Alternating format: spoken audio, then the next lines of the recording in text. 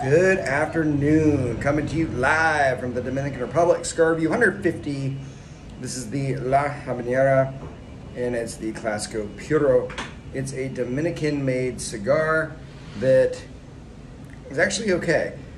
So this is about 10 bucks down here, which is way too expensive. Although it was 75% off, so I paid like $2.50 or $3 or something for it. Thoughts?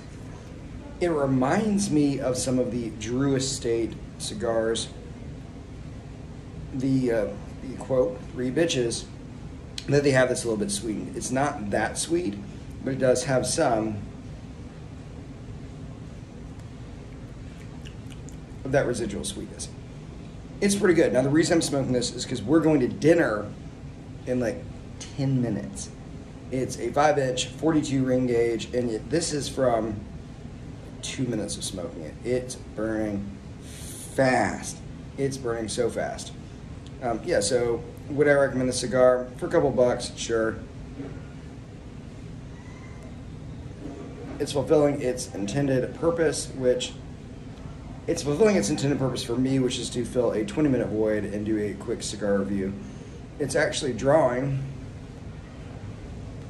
really well and burning pretty evenly. And it's actually got a pretty good taste. Some of that sweetness, a little bit of caramel, a little bit of tiramisu and chocolate. Overall, not a bad cigar.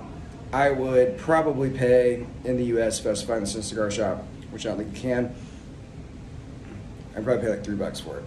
Anything over there, I think you're getting conned. That's Cigar Review 150. As always, thank you for watching.